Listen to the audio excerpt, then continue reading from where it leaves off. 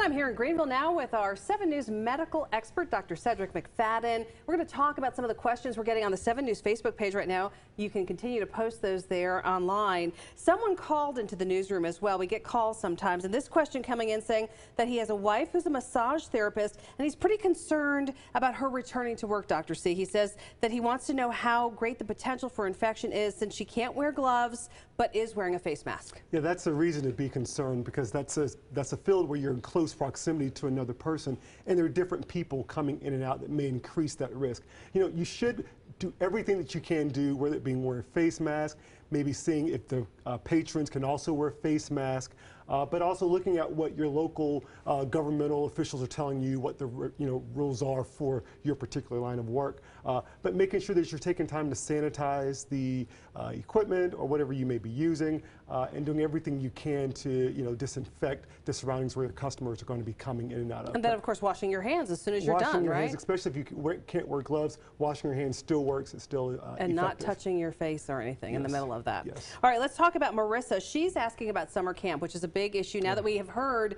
that the governor has put out some guidelines to allow these folks to operate this summer effectively and efficiently, and hopefully with prevention of any disease. Let's talk about what families need to consider. She's asking, Marissa, is it safe to have our kids gather for summer camp? Yeah, so part of that depends on where the summer camps are.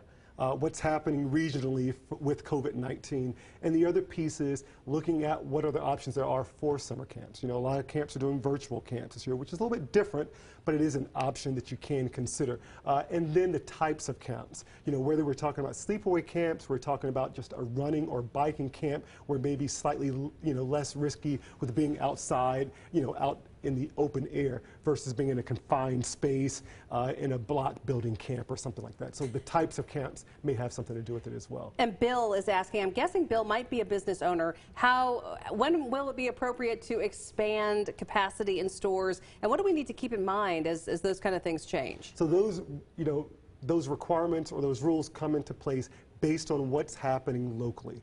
So a lot of those regulations change depending on what the numbers are looking like. So as those numbers improve, we're likely to see more capacity at these particular stores. So that's the first thing, to pay attention to the laws, and because the public officials, they're looking at it for that reason alone. But making sure that when you do open, that you have some things in place, whether it's alternating aisles, whether it's hand washing stations or sanitation within the store with employees wearing masks, or the patrons wearing masks as well when they get there. Dr. Cedrek McFadden keeping us up to date, answering all your questions. Thank you so much. And we, of course, will do this again. So make sure you head to the 7 News Facebook page and add your questions to the list.